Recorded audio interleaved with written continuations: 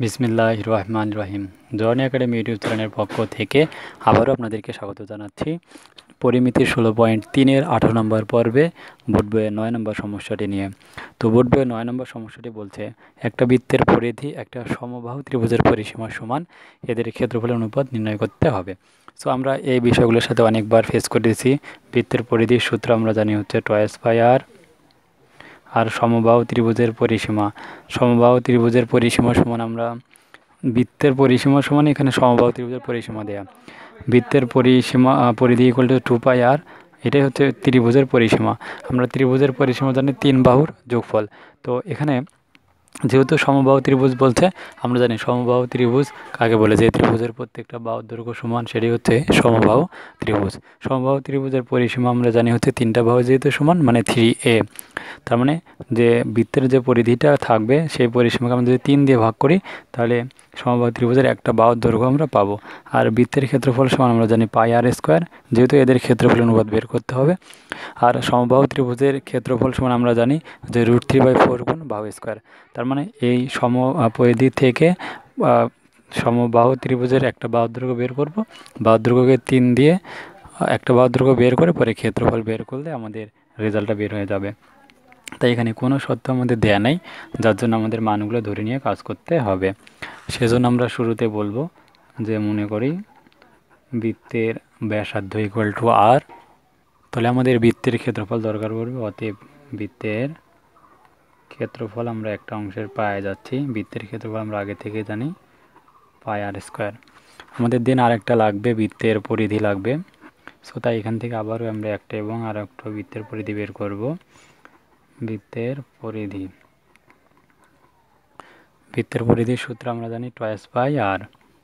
তো আমরা বৃত্তের পরিধি বের করে নিছি।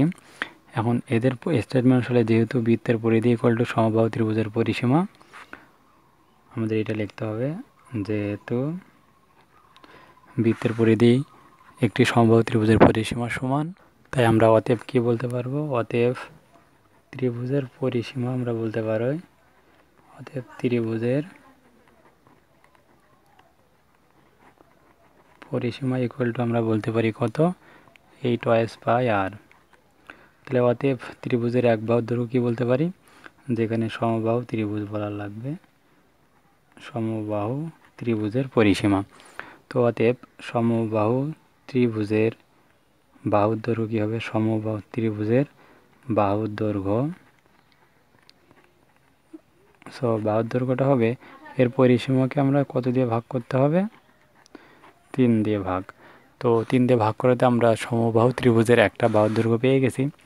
অতএব ক্ষেত্রফল আমরা কি বলতে পারি, অতএব ত্রিভুজটার ক্ষেত্রফল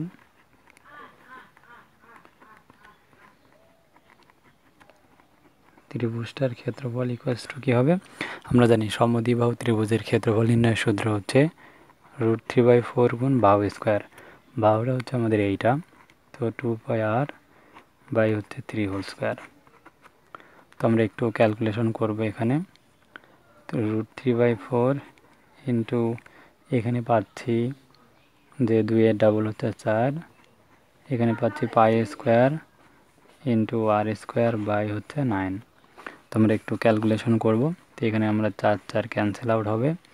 তো এখানে আমরা এটা যদি কাটি তাহলে 3√3 পাচ্ছি। তাহলে আমাদের লবের রেজাল্টটা থাকতেছে কত, লবের রেজাল্ট হচ্ছে π²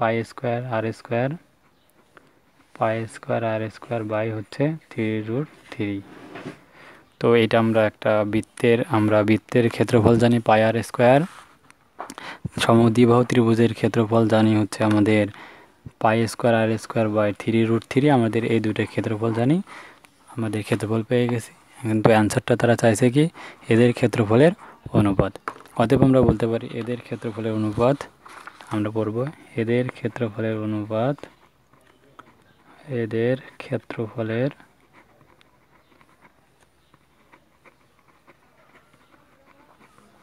অনুপাত ইকুয়াল আমরা কি বলতে পারি, যে বৃত্তের ক্ষেত্রফল ইকুয়াল টু ত্রিভুজের ক্ষেত্রফল।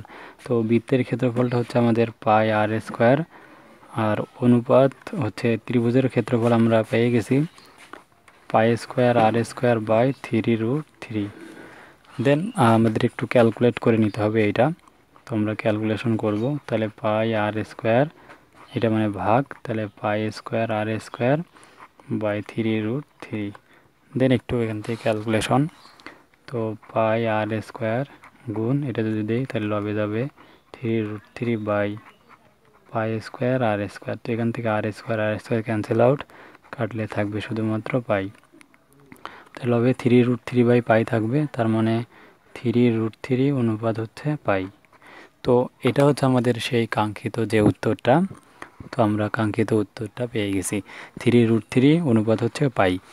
তো এটা হচ্ছে আমাদের যে আমরা 9 নম্বর অঙ্কটা করলাম তার সলিউশন। আর এমসিকিউ এর জন্য আমাদের সবসময় মনে রাখতে হবে, যখনই বৃত্তের পরিধি এবং সমদ্বিবাহু ত্রিভুজের পরিসীমার কথা আমাদের বলবে ক্ষেত্রফল অনুপাত, তখন আমরা ডিরেক্টলি মুখস্থ রাখবো 3√3 অনুপাত হচ্ছে পাই, বা 3√3কে আমাদের ভাগ দিতে হয় পাই দিয়ে। ভাগ দিলে আমরা তাদের ক্ষেত্রফল যে অংশ দুটার মধ্যে রিলেশন সম্পর্ক এটা আমরা পেয়ে যাই। তো আশা করি আপনাদের ভিডিওটি ভালো লেগেছে। যদি ভিডিওটি ভালো লেগে থাকে তো অবশ্যই ভিডিওর নিচে কমেন্ট অপশন রয়েছে, তো কমেন্ট অপশনে আপনি কমেন্ট করে জানাবেন কেমন লাগলো ভিডিওটি।